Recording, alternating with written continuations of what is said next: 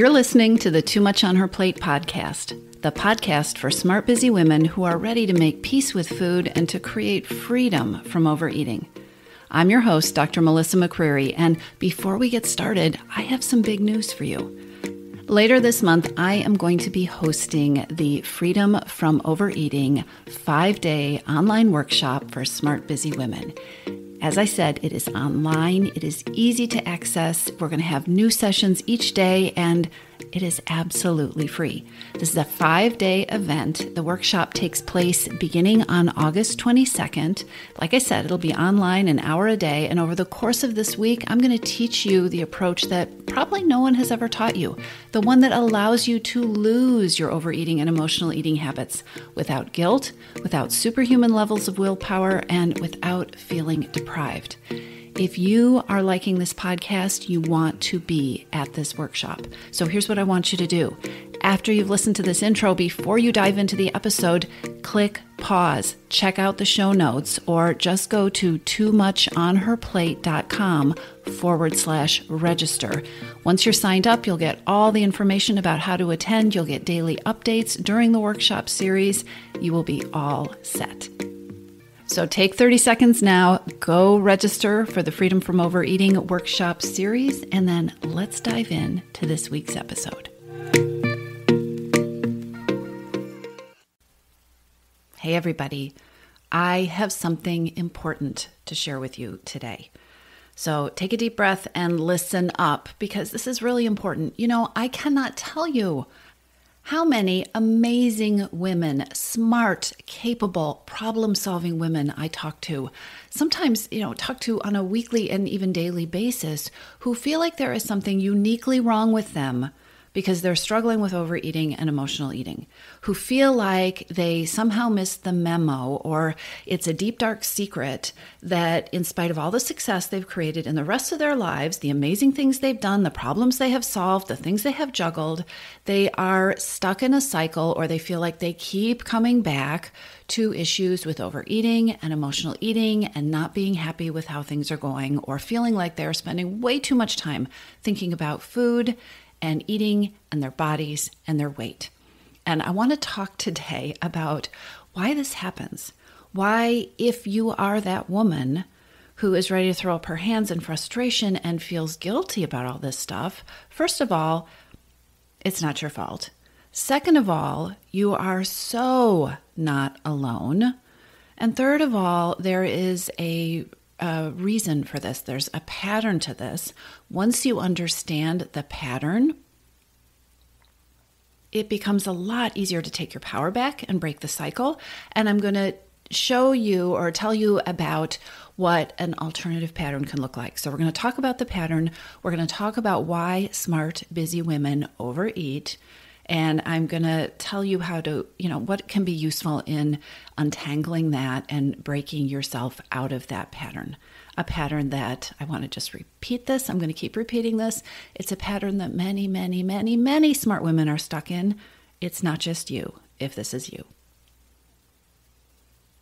If you have followed me for a while or been listening to this podcast, you probably, hopefully, have taken the Hidden Hungers quiz. If you have not taken the Hidden Hungers quiz, I want you to get over to my website and do that.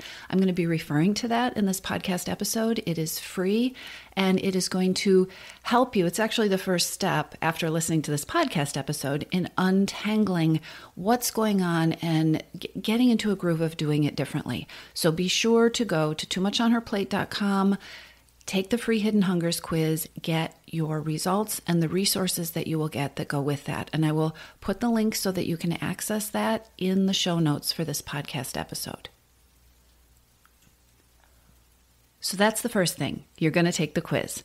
The second thing I want you to hear is that one of the reasons that the struggle with overeating can feel so frustrating, and I think that people get so isolated with it, is because we get stuck in this pattern of thinking that overeating has to do with food.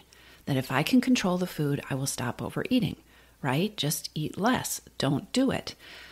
It is so important to understand, and I know you've probably heard me say this before, that the repeated cycle of overeating, continuing to find yourself back in a place where you're eating more than you want to, or you're binging at night, or you have emotional eating happening, this pattern is caused by some important factors that have nothing to do with food. They are not food. And they have everything to do with why you may be overeating or why you may be struggling to lose weight. All right? This is critical. And it is also incredibly empowering once you understand that.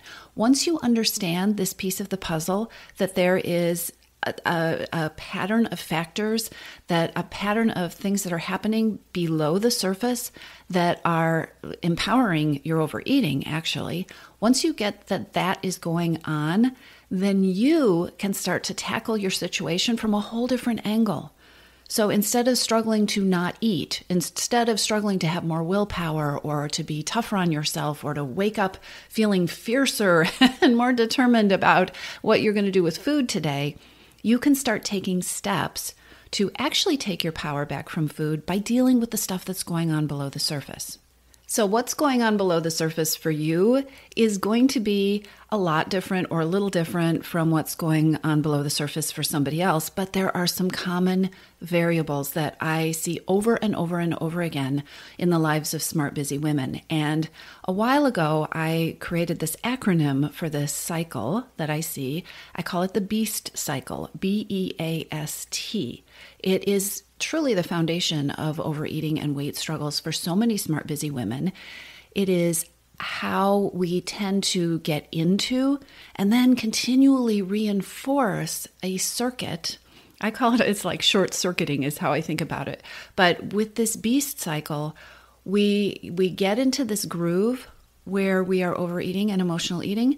And then the cycle itself, the longer we stay in the cycle, can reinforce it and make it easier for us to continue with those patterns. So it is so powerful. And I hope you see that the other piece of that is it becomes really empowering once you can understand the cycle, once you can take a step back, see how the cycle works, because then, and I am going to tell you in this episode, the steps that you can take to start to break it down and break yourself free from the pattern.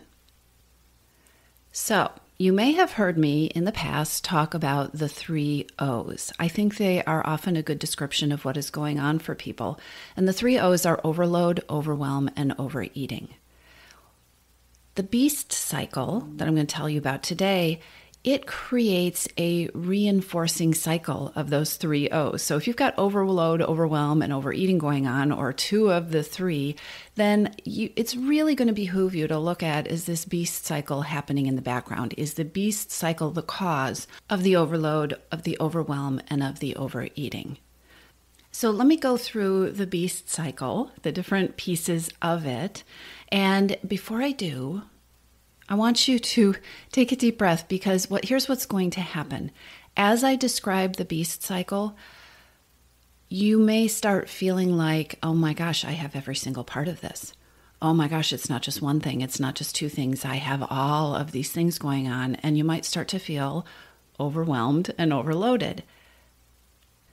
If that is the case, I want you to take a deep breath and know that, again, it is really common to have more than a few of these things going on. I'm going to tell you about why that is. And I'm going to tell you some good news about that. I'm going to explain to you why, even if you have all the things, it doesn't mean you have to change your entire world to change your relationship with food and to change your overeating. So let's go through the acronym of the BEAST cycle.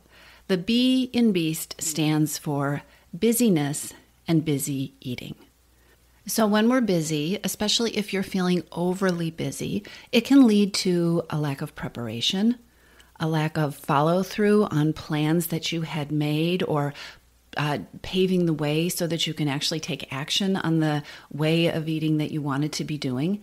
Busyness can lead to poor choices, not taking the time to actually make the choice, reacting because you're so busy, multitasking while you're eating, mindless eating. The 2 of those things tend to go hand in hand. And even if you're not exactly mindless eating, multitasking while you're eating can tend to easily lead to overeating without even being aware of it, eating beyond a sense of fullness because you're just not tuned in and paying attention.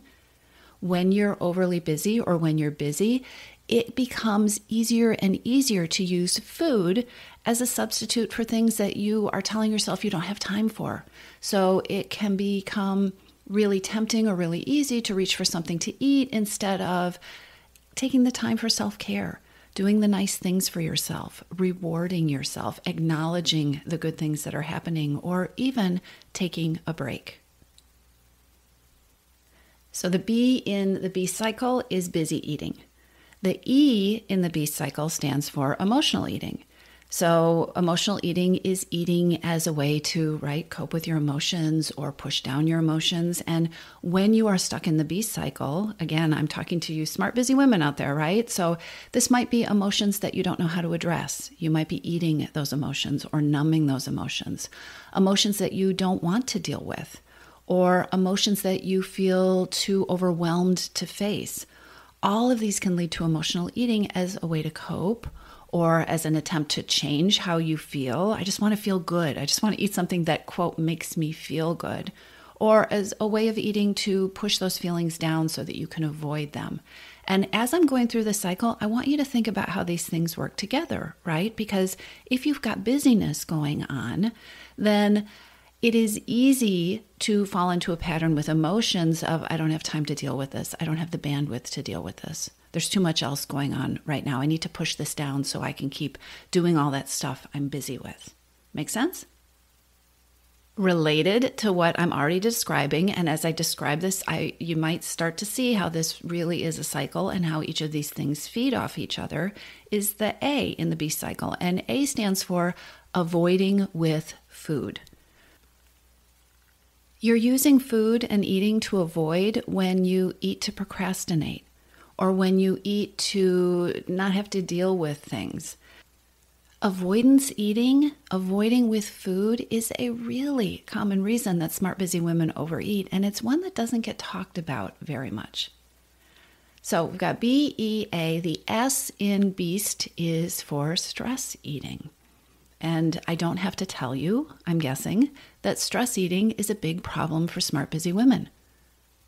When you're stress eating, you might be working through the stress, crunching away your stress, right? You also might be eating to soothe or to relax or to distract yourself from the stress or to provide a temporary escape from the stressful feelings or the stressful situation, the things that are going on. And again, if you're busy, if you're feeling overloaded, if you just want to avoid things, you can start to see how all of these patterns can get tangled up in each other and can reinforce a cycle of eating if you're feeling overwhelmed and overloaded. So BEAST stands for eating from tiredness. This may actually be the most ignored part of the beast cycle, and it may be the place where people most unwittingly get themselves into trouble. Tiredness and sleep deprivation have become really normalized, especially for smart, busy women. But tiredness and sleep deprivation, they actually lead to physiological increases in hunger and cravings. Not to mention that when you are exhausted, that is going to affect your ability to cope, to make good choices, to take care of yourself in ways that don't involve food, to even think creatively about what are some other options. How many times have you found yourself reaching for something to eat and thinking, this isn't really what I want to do, but I feel too tired to do anything else? Eating from tiredness is a critical piece of this cycle. And if this even sounds like it might possibly could be you, make sure that if you haven't listened to episode 27 on overeating at night, make sure that you check that one out because that is also going to be helpful to you. What I want you to do is I want you to think about this BEAST, the busyness, the emotional eating, the eating to avoid, the stress eating, the eating because you're tired. I don't want you to think of these as discrete, separate things. I want you to start to see them as a cycle, a vicious cycle. And you might have one of them, like I said, you might have some, or you may have all of the components. Because what's important to know is each of these things can feed off of and intensify each other. So if you are exhausted, it is far easier to be feeling like you want to eat to avoid things because it just feels like too much work to avoid things. If you are stressed, you might also be exhausted, and you may also feel overwhelmed and too busy. And then the emotions that maybe on a good day feel like something you can cope with can quickly become something that you just want to numb out, you just want to push down. And so this beast cycle creates this powerful reinforcing cycle of overload and overwhelm, which can lead to overeating. And here's the other piece that I will keep reinforcing on this podcast until I am not making this podcast anymore. When you think about eating because you're busy, when you think about emotional eating, when you think about avoidance eating, when you think about stress eating, when you think about eating because you are tired, take a moment and really let it sink in that none of these triggers, none of these reasons for eating are addressed when you focus on what should I eat? What should I not eat? What kind of diet or food plan should I go on? None of the pieces of this cycle, which creates really common patterns for smart, busy women around overeating and emotional eating, none of these pieces is addressed by focusing on food. So here's the other side of this, because there is good news. Just as you don't have to start off with all 5 pieces of the beast cycle to end up with all 5 of them, because one can lead to another, can reinforce another, can encourage another, and pretty soon you have all the pieces of the beast cycle. Just like that is possible, you can create a positive cycle, that one that is not short-circuiting your relationship with food. And you don't have to have all of those pieces in place to have that cycle. You can start to build a positive cycle and create momentum by creating a cycle where one positive change leads to the next positive change, leads to the next positive change until you have a cycle where you have all the pieces. I really love being able to make this point because our brains move so quickly into all or nothing. Our brains can move so quickly into despair and overwhelm when they start to see all these pieces that are working together to make it tempting to overeat, right?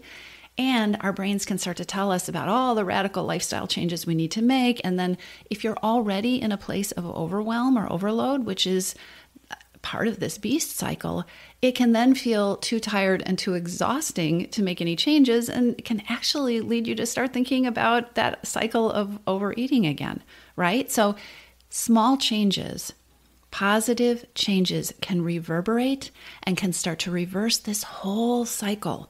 That is part of freedom mentality. That is how you transform your relationship with food. Even if your brain doesn't believe it, I will tell you, clients of mine and participants in Your Missing Piece, so often I get these comments about like, oh my gosh, it was the small things. I can't believe it was this little tweak that I made. That was so doable, and it would never have occurred to me to do that. I hear these comments all the time because it's human. Because it is human. Your brain wants to tell you that change is going to be super difficult and super painful.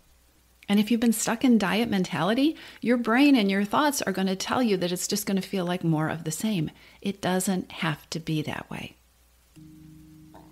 So if you find yourself in the beast cycle, if this is sounding even a little bit familiar, remember, I want you to go and take the Hidden Hungers quiz at toomuchonherplate.com, because that is going to help you identify, even if you feel like, oh my gosh, I have all 5 of these, this is my life you just described. The Hidden Hungers quiz will tell you the best place for you to start making a difference, because trying to address all 5 of these at once is just going to add more overwhelm and overload to you. And what you really need is, where is my best, easiest strategic target? Where am I going to get the biggest bang for my buck? If I start focusing on this, what will be the biggest difference? So that's the first thing. Go take the Hidden Hungers quiz. And then I have another acronym for you that, for me, this is how I envision what that positive cycle that you want to build looks like. So focusing on food does not break or eliminate the beast cycle. Here's what does: break down and eliminate, dissolve the beast cycle. And I use the acronym REMIND to remind me what's in the cycle. R in REMIND stands for rest. Smart, busy women need more rest than they give themselves credit for. take a deep breath. Take a pause in the middle of the day. Look at your sleep patterns. Make sure you've got that lined up where it needs to be. Prioritize rest. The E in remind is tools and strategies for emotions. A lot of us were not given the resources that we need to deal with the tough stuff that happens in our lives. And if you are struggling with anxiety or conflict and anger, or what to do about certain other feelings, unhappiness or grief, sadness that you have in your life, give yourself permission to get some better tools and some strategies so it doesn't feel like reaching for food is your only option. The M in remind is mindset. Mindset, your thoughts and your beliefs about yourself, about your relationship with food, about what you deserve, about what you have to do, about what you're allowed to say no to. These things are huge when it comes to breaking the cycle.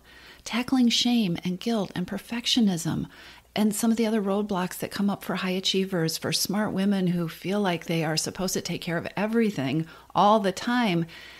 Shifting your mindset, becoming aware of the thoughts and the beliefs that may be holding you back, this is a key piece of reclaiming your power and taking back your relationship with food. And it's one that doesn't get talked about. Mindset and emotions and expanding your capacity or your strategies for addressing difficult emotions in your life, those are two places where getting help and support can be incredibly and especially beneficial. So we've got REM. The I in remind stands for what I call instead strategies. Now, I've done entire classes and workshops and modules on instead strategies. It is a huge component of the You're Missing Piece program. And in a nutshell, instead strategies boil down to having options of what to do instead of reaching for something to eat. Having different ways of coping with busyness or exhaustion or stress or difficult feelings. And remember, be careful about all or nothing thinking. You don't have to have these all at once. You do not have to have all the answers to everything. But as you start to build instead strategies, as you start to build tools and strategies for emotions, as you begin to get more rest, you're starting to create a positive, self-reinforcing cycle that takes your power back and takes the power away from food and for overeating. The N in the REMIND acronym is for your needs and starting to work towards getting them met in better ways, getting them met at all sometimes, but looking at the quality with which you are trying to meet your needs and giving yourself permission to get your needs met. Just like emotions, if we have needs that aren't getting met, they don't go away and it becomes a recipe for overeating. So the final piece of the puzzle here, the D in the REMIND acronym, is for doable. Keeping it doable, not creating a plan for yourself or a calendar of self-care for your day that is overwhelming before you even start. You want to keep it doable. You want to keep whatever you are doing as something that you can accomplish. You do not need more overwhelm and overload in your day, right? So being respectful of the fact that you are busy, that you do have a life, and that the things that are going to work and that are going to last for you are things that you can actually see yourself doing when you plan them and that feel like they're going to add ease and that they're going to be sustainable. So if you are a smart, busy woman who finds herself overeating and emotional eating and whispering to yourself in your head, what is wrong with me? Why can't I get a grip? Why am I still doing this thing? I hope you have a better understanding of it now. There are reasons. And the more you focus on food and ignore the reasons, the more detached you get from what is giving this cycle you're in with food and overeating all of its power. Once you see the beast cycle, once you target in your primary hidden hunger, take that quiz so that you can do that, and you start using things like rest and new tools and instead strategies and focusing on getting your needs met and keeping it doable, you can create a whole new cycle. And if you're tired of doing it alone, and if you want support and guidance and coaching and a group of like-minded women to do this work with, join us in the You're Missing Piece program. Enrollment is open. You can join and get access to the training materials right away, and we can meet you on our next coaching call. I'll talk to you soon.